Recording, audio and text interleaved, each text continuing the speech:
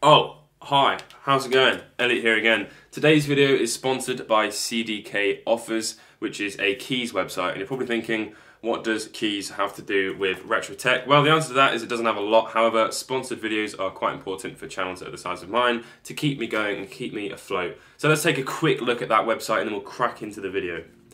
CDKOffers is a website where you can buy keys, cards and games for all of the major platforms available. I'm more familiar with ones like Steam, so let's have a quick look on there. You can see that Just Cause 4 is discounted by around $20, and when you go ahead and click buy it now, you can buy them through PayPal. Now that is a pretty important thing for people buying things online and not on the actual hardware itself.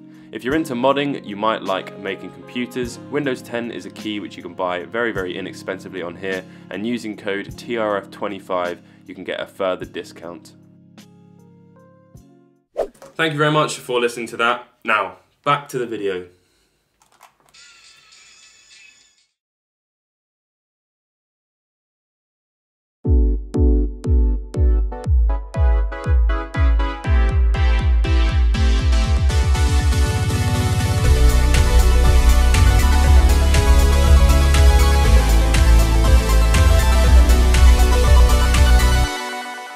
Hey everyone, how's it going? Elliot here again. Today's video is going to be slightly different.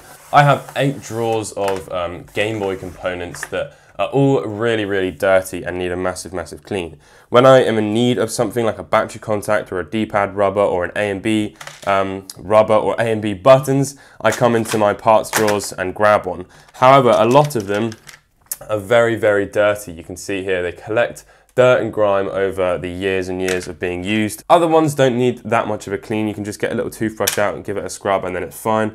But it takes up a lot of time, and all I want to do is just come into this bin, grab a D-pad rubber without a load of green gunge on it and bits of dust and stuff, and then just crack on with the restoration.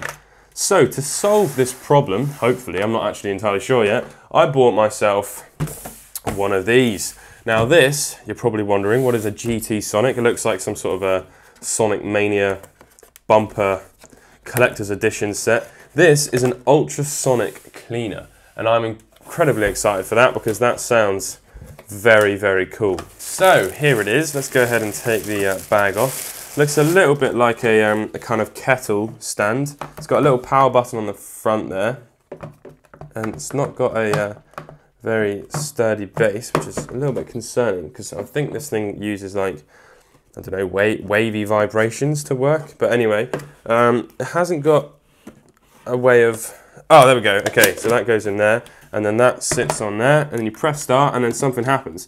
Excellent. You wouldn't be able to get a Game Boy shell in there, but okay, I completely take that back. You can definitely get a Game Boy Color shell in there, and that means you can get a Game Boy Pocket shell in there too, and maybe even a Game Boy Light or something, but you wouldn't be able to get a DMG in there. You could get Game Boy Advance, Game Boy Advance SP, so pretty good.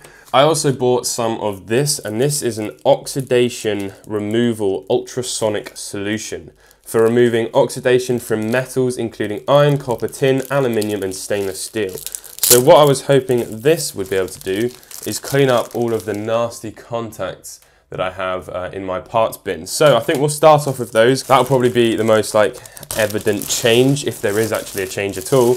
And then we'll move on to things like the buttons. So the way that it works is it uses apparently tiny vibration and then cavitation, and then the debris come off. So I guess it's kind of going to be like an erosion type thing. It'll take off the the gunk and whatnot that's on the top. So operation: open the lid and fill the stainless steel tank with water. Put the object in the water. The object should be completely immersed. Do not exceed max level. Close the lid, put the device on the base, connect the power, and then press the button and the blue indicator lights up. To start, 5 minutes working time. Okay, so that means we only need it for 5 minutes. If you'd like to stop cleaning during 5 minutes working time, simply press the button again. After the clean process is finished, unplug the power cord, open the lid and remove the object. Yeah, because having water near electrics isn't ideal, oh god, but it does use the same kind of thing as a kettle does. Concentrate is added to a water rate of 1 part concentrate to 10 parts water. Okay, here we go. Scientist Elliot here to make a video on some chemicals. So I'm going to pour this in. I haven't filled it up to max because I don't really feel like it needs to be that high. That feels to me like 1 part and then 10 parts, but I could be completely wrong and then something very, very bad is about to happen. I'm not going to pour these all in because there's like little bits of blue corrosion sat at the bottom of my... Actually, yeah, screw it. Let's just go all in. Right, lid on. And then we press the start button.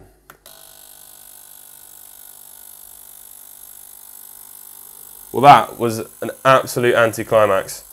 I can actually see some things happening. Pretty interesting.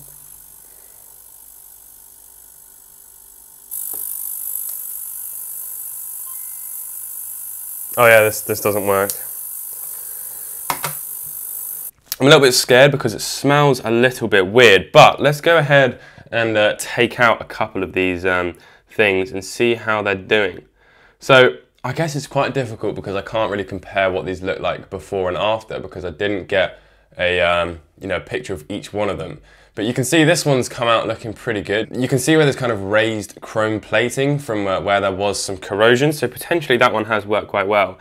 I'm seeing quite a lot of like brown, and you can see here on this one especially. But what I'm thinking I might do is just give this thing one more wash. So we'll put this on for one more cycle and see if it makes any difference having it on for one more cycle.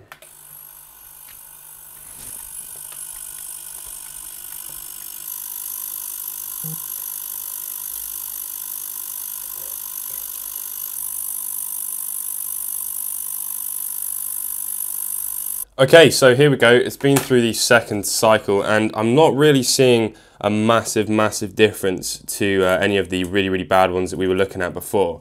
If I take a quick look at this one, for example, the back of it is still getting that weird kind of brown colour tint to it. But that being said, I have faith that a lot of these would actually work. Some of them have still got that brown underneath, but what that probably is actually where the corrosion has eaten all the way through underneath. But see, ones like this was covered in blue before, and it really has come out enough that would be perfectly usable. It's definitely made a big difference to the Game Boy Pocket ones. I don't know if they were using anything different there, but I had some really manky ones of those, and these all seem to be more or less perfect now. I can't actually find any that are terribly bad besides this one, and this one I think was essentially more corrosion than metal at the final stages of this one's life. But even that one I still think would probably work. It'll be interesting to see now if we start to see a difference with some of the button contacts and membranes. So I think what I'll do is I'll empty this out. I won't be using the same corrosion liquid that I put in this one. I'll just be using water. So let's go ahead and do that with these and see if we get any difference with these bits and bobs. So I'm going to try and be a little bit more methodic when picking out these next ones, because in the other ones I kind of just chucked them all in. So I'm going to try and find some of the dirtiest and grimiest kind of components from each bin, if you will, and we'll drop them all in there. And then when we take them out, we'll be able to see if there's actually a substantial difference effect that this thing has had on it. Let's go ahead and put the lid back on. I should point out that in here now is just water, and we'll go ahead and press start on that. Some of them haven't actually like gone to the bottom of the water, which is probably not great. I don't know how to go about doing that, but we shall let that do its thing and see what happens after 5 minutes. Alright, so the 5 minutes is now passed, and let's have a look at what we have. So here is the little connector cover for the multiplayer games, and yeah, not a lot has happened to that.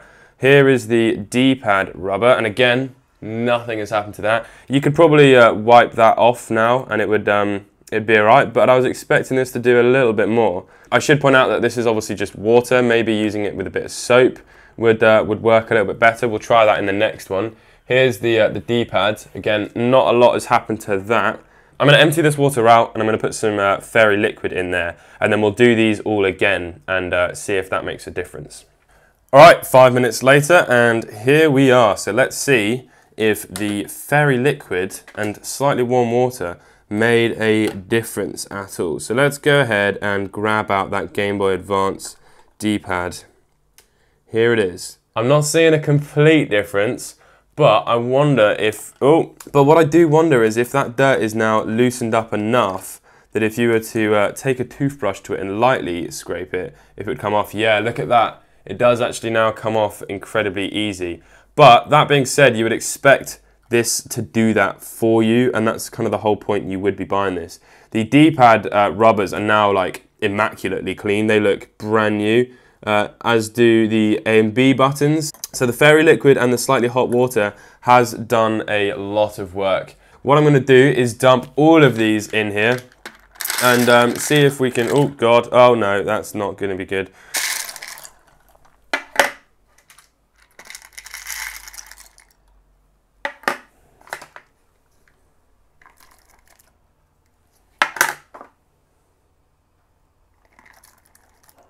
I'm not sure if I'm overloading this. At this point, there's quite a lot of things in here. But yeah, we should see how it goes. Just going to give him a little stir. I'm not sure why having too many would work or wouldn't work. So let's just give that a bash and see what happens. All right, so a little bit of time has passed and I've put them through the cycle. I then rinsed them all off in the sink. And my goodness me, does it look like I have a bunch of just brand new contacts and rubbers in here. And yeah, it looks absolutely amazing. They're all gonna need a dry because they're all obviously still a little bit wet, but they look incredible. They look brand new, honestly. This has actually made a substantial difference. I lost a little bit of kind of faith in this thing when we just put it in with water, with cold water and no soap. And now they look great. You know, I can go ahead and dry them all off and put them back into their respective container. And yeah, I will be able to use all of these now and I won't have to worry about cleaning them all. It's just going to be a case of reaching in there, grabbing the one I need, and off I go. It also seems like the stickers that are on the power switch caps, they're all still intact. So you'll be all right to chuck them in there with them on. And yeah, absolutely excellent. Now I just need to find a mass way to dry them all off, really. That sums it up then. I hope you have all enjoyed this experimental video. If you would like to check this out, I will leave it in the description below. And I will catch you in the next video where I'll probably be refurbishing and repairing this Game Boy Color that doesn't play games. It just gets as far as that and then nothing happens. So I'll catch you in the next video. Peace.